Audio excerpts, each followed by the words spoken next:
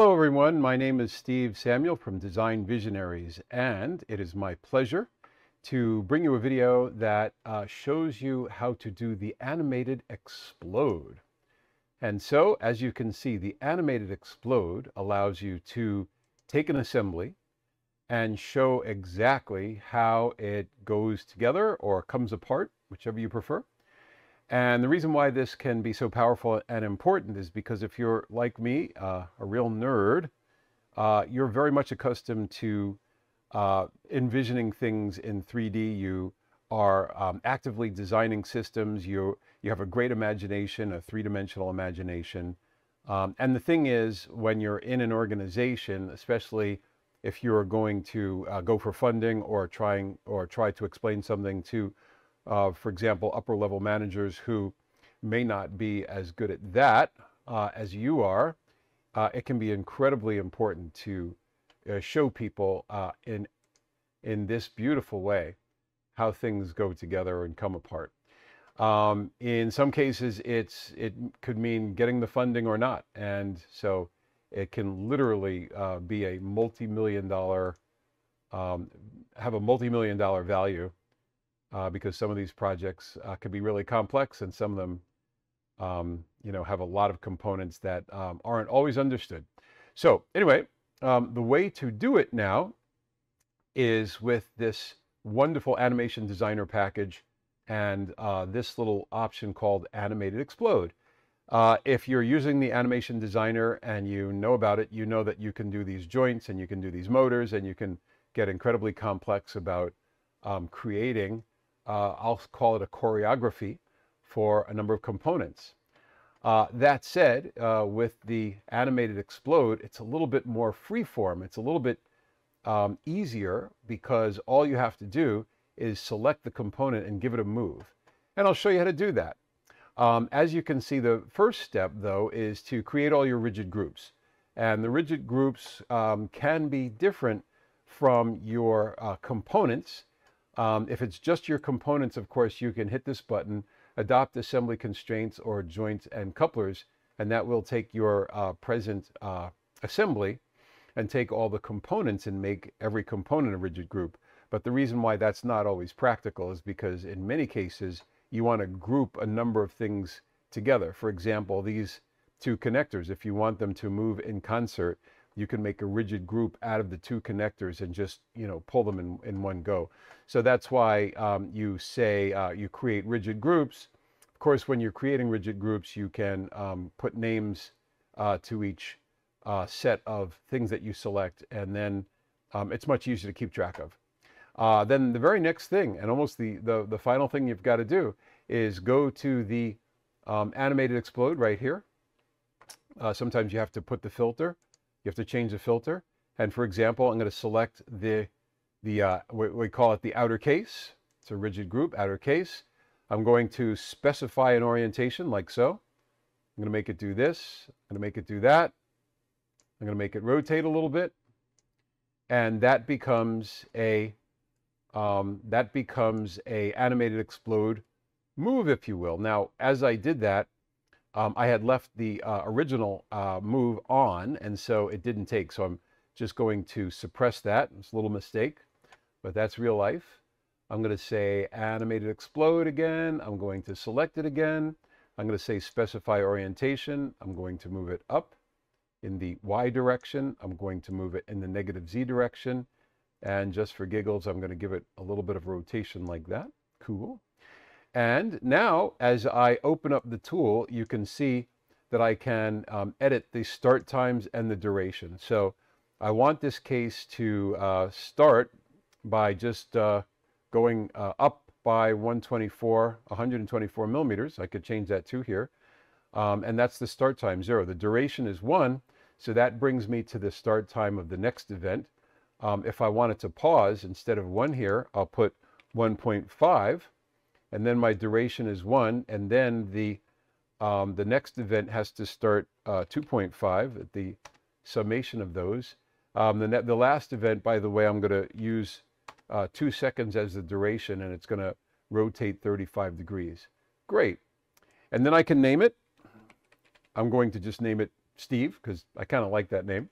It'll be very easy to remember, and I'll say OK. So now, well, look at that. I must have done this once before. Okay, so now, in order to show that, I'm going to suppress everything else, all the other explodes, animated explodes. And I'm just going to test this one. And I love how immediate this is. I love the fact that, you know, you really don't have to recompile or whatever. You could just hit the play button and see what happens. So there you go. So now I have a new move, if you will.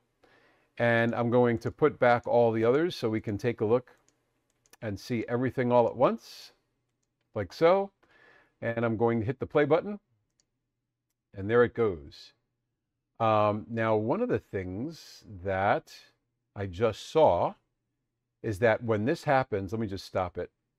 And let's go to the timeline, because this is a really powerful tool when you're doing this, because it enables you to go slowly, there we go, and show what's going on. So you grab the little arrow, and what I can see is there's two screws that are coming out simultaneously with the case coming up. And in reality, those two screws have to go out before. It's the little chip there and the two screws. They have to go out before the Steve move. Okay. So what I'm going to do is take the Steve move and I'm going to move it in time. Just grab it and move it like that, like so. Let's edit it. And I'm going to start it at 1. Okay, so it's going to be, I'm sorry, start time 1, duration 1, start time 2, duration 1. Okay, so now it makes more sense. So I was able to double click on it in the timeline. And now if I go back, you can see what's happening is the screws come out first, and then a second later, the case goes up. Okay, so it's really, really nice that you can do things in the timeline, and you can be so, you can get down in such resolution with this thing. All right, so I like all of that. Now, when I play the video, it goes all the way through, and as soon as it stops, everything just snaps back, just like, wait for it, that. And what I'd like it to do is just go back the way it came, go back, let's call it more gently. And so I'm going to hit the fit button in the timeline. I'm going to select everything. I'm going to right click and say mirror. And so now what I've done is I've duplicated all of this stuff in reverse. That would be very hard to do without the ability to go into the timeline and just edit it like that. And so now when I play the animation, as you can see, it does all the machinations, and then it will do them in reverse because I just mirrored everything. So now all the circuit boards are going back in, the little plugs are going back in, the cases are going back in, and finally the screws. So this tool is amazingly powerful, and I hope you've enjoyed, I hope you get huge use out of it. I hope it's the key thing that allows you to really describe to somebody who may not understand how your assembly goes together. I hope it's the key thing that gives them that understanding, because I think what we've all learned is you can have this fantastic design, but sometimes if you don't communicate it between cross-functional groups, you can have very, very expensive mistakes that happen and miscommunications. And that is what's behind almost, you know, in some cases, millions of dollars of mistakes. If you think about, you know, some mistakes that you've seen, even maintenance mistakes like a door blowing off of a plane You know, somebody who was reading the maintenance manual maybe didn't realize that they should put those bolts in, they left the bolts out, whatever. Communication is huge. Sometimes the design's fantastic, but if it's not communicated well, you can really have these big failures. Anyway, thanks for watching. Doing these videos is quite the joy for me, and I love it that I get such great feedback. It's really nice to share all of this, so please help us out by subscribing and telling about 1,000 of your closest friends. Like and subscribe, and see you online. Thank you very much.